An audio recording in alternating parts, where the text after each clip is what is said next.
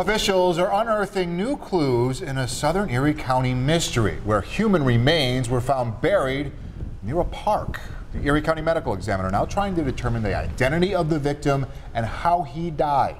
7 Eyewitness News reporter Jeff Rusak spent the day in southern Erie County in North Collins.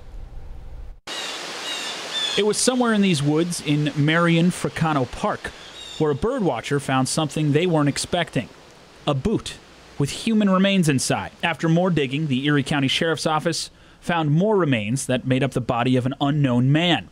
The remains could have been there for more than a decade. The body has been there for so long, and the condition that it was in, it was not readily apparent what may have happened to that person. One thing is for certain: the body was buried. He didn't bury himself, so definitely someone buried him up there.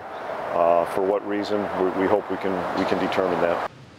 He's a little bit of trouble, a lot of bit of fun. Thomas McNichol walks his dog Little Bit around the park and through the woods almost every day. He was more than a little bit surprised to hear what was found. Didn't quite know what to think. Yeah. I'm wondering if we got a serial killer running around here, or... Unlikely the case, says Detective Greg Savage. For all we know, this person may have been from outside of the area. It's a pretty heavily traveled route. It's on a state highway.